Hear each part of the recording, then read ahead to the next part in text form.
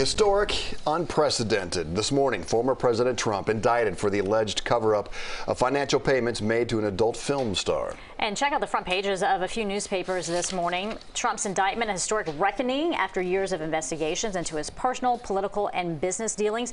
They also focus on the abrupt jolt to his bid to retake the White House. We do have team coverage from Palm Beach to New York, beginning with CBS News Miami's Jared Hill, who is outside Manhattan Criminal Court. You know, Jared, we know the NYPD has been placed on high alert. Do we know when the former president is expected to surrender?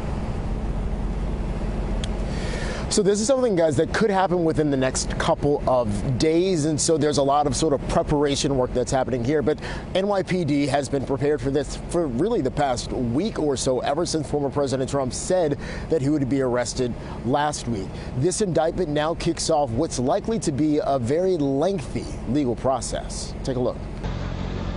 Heavy security and a handful of protesters were outside the Manhattan District Attorney's office overnight after a grand jury indicted former President Donald Trump. We're witnessing American history. This is the first time a former president has been charged with a crime. The indictment is under seal, though the Manhattan DA and grand jury had been probing allegations that business records may have been falsified to hide an alleged hush money payment to adult film star Stormy Daniels.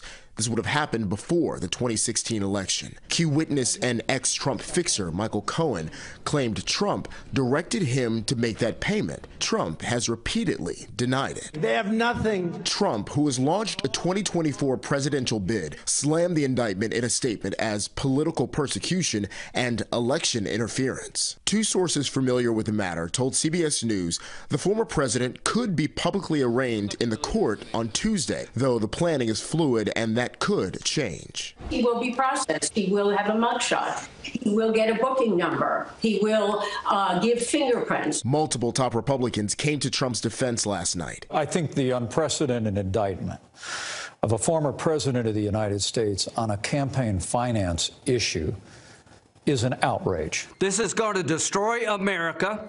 We're going to fight back at the ballot box. We're not going to give in. Top Democrats have called for the legal process to play out peacefully and without interference, including Representative Nancy Pelosi, who released a statement saying, in part, no one is above the law and everyone has the right to a trial to prove innocence. Hopefully, the former president will peacefully respect the system.